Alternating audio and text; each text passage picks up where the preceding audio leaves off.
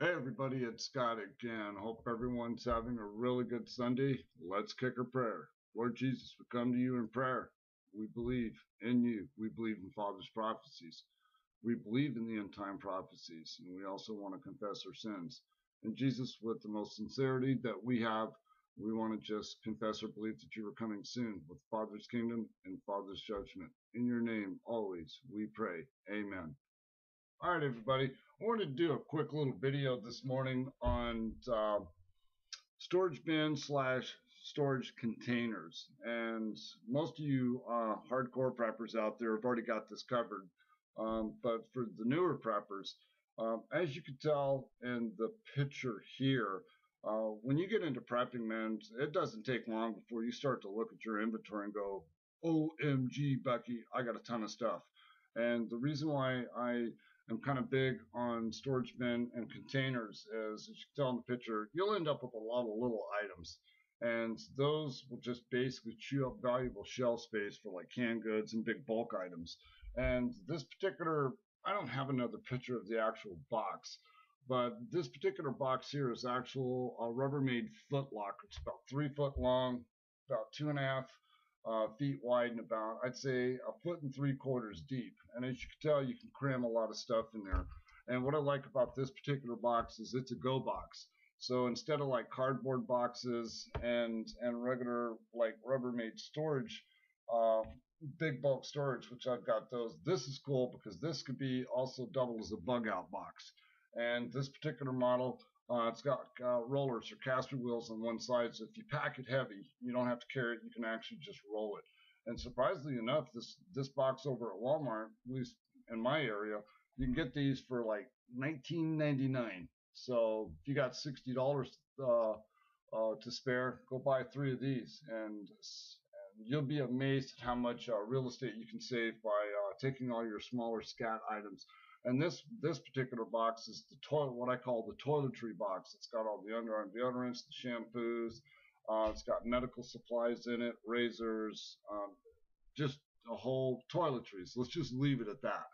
And so that's my 2 cents on having manageable small item storage. And with all that being said, as always, people, just right now is the critical time to look at your life and think, am I close to the Lord? Am I doing anything towards my salvation? Am I looking out for my family? Am I thinking in terms of not being selfish? And so, am I stockpiling?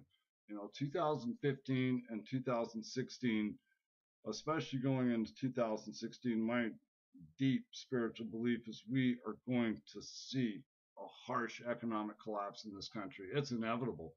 The system, our system simply cannot keep printing and spewing out money, what's called that fiat currency. If we learned anything from the mid 90s, everyone remembers Enron out of Texas. If we learned anything from Enron, it's that you can only um, cook the books for so long and show losses and false profits for so long till the point where it has to collapse. And that's what I honestly think is going to happen with this country. And so it's very critical and important to take a look at the possible prophetic um, scenarios that it's not a matter of if these are going to happen, it's only a matter of when. And so you want to take a look at, am I prepared? Can I take care of my family? Um, 30 days, 60 days, 90 days. Could we, could me and or my family survive 6 months with a massive disruption in consumer goods? And the other thing I also tell new preppers that I coach is it doesn't hurt to always have a good 30, 60, maybe 90 days of all of your items stockpiled in the event you get laid off or get fired from your job or laid off. And because anybody that lands on unemployment, if you're lucky, will pay you about 48% of your standard wages you were making. And so items like this can also get you through a layoff period and your own personal financial tough times. So it just depends on how you want to run your life, how you want to run your finances. And I always tell people, shave off 5 to 10% of each paycheck. It's not a whole lot of money. And every time you're out shopping, nickel and dime. It's impossible to go out and buy everything in 1 month. That's why it's called a preppers program. And then it becomes a way of life. And then at nighttime, when you're laying in bed and you're thinking about all the prophecies and the tough times that are coming, you can have a little assurance that you're working on your own preparedness. Okay, so with all that being said, get close to the Lord.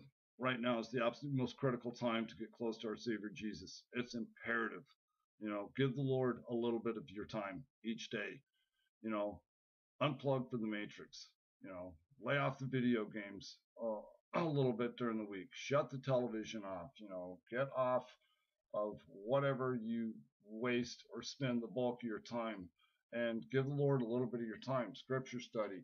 Look at all these web links in the description box below for Christian ministries, preppers, websites. Take some time to get yourself educated. Be prepared, because when it snaps, it's going to snap and unravel so fast and so furious. So many people are not going to be prepared. And you've heard some other Christian truther preppers out here will say the same thing. Do you really want to get caught up in a Walmart that's being completely destroyed by panicked people? Or even worse, getting your brains bashed in the parking lot on the way out, trying to get home with the last handful of cans of tuna and some water to feed your children. Preparedness, preparedness, preparedness. Make it a lifestyle. And you'll start to feel good about yourself in the respects that, hey, if something happens, I can take care of my family. All right, everybody, I got to clear out of here, and I got to go do my God time now. It's Sunday, so I'm going to listen to some ministries, do some scripture study, and do what I can to not add more to my plate for Judgment Day. All right, as always, be safe, stay alert, but most importantly, be prepared. I'm out. Ciao.